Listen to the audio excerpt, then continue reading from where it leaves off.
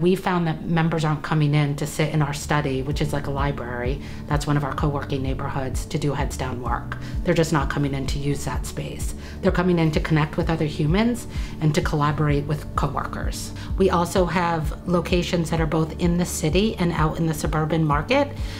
Choice is really the key amenity that drives members into our space. So choice over where they sit during the day, and also choice over which location they go to. We have open reciprocity between all of our locations, so members don't have to go to one location every single day. They can sort of go around to all of the different locations. Every aspect in our space is intentionally designed to improve the health and wellness of our members.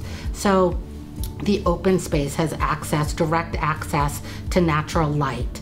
The lighting in the ceiling mirrors what's going on outside, so it matches your circadian rhythm. So you don't feel like you're in a casino in Vegas. You know what time it is. You know if it's dark outside. You know if it's raining outside, because all the lighting matches what's actually happening in the natural world. All of this is very purpose-driven. It's very intentional. When you walk into a Workbar space, they are beautiful, they're modern, they're functional, but there's so much that's happening behind the scenes that started a year or two before we even opened that location. What's been interesting is that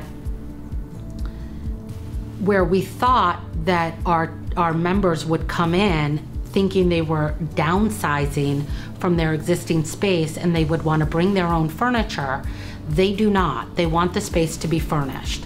So we have Workbar as the manager, we have Synergy as the landlord who's providing the office space, and then we have CORT providing the furniture directly to the consumer. We step out, hand off, once the member signs on with the space, we hand that member off. It's a seamless transition over to CORT, and they pick out their furniture. Our team handles everything from the design, the delivery, and the installation, and are able to provide the tenant the exact furniture that they want in the exact configuration.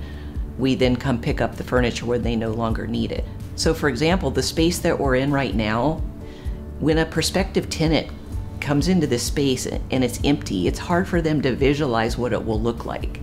On the other hand, the landlord may not be in a position to invest the necessary capital to furnish it. With an on-demand furniture solution, the tenant is able to customize the environment just as they need it, and the furniture is returned when they no longer need it.